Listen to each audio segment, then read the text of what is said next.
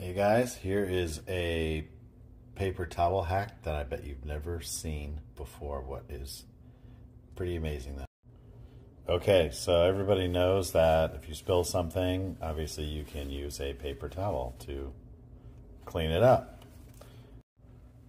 But when you get to the last paper towel and you're left with this tube, what do people do with it usually?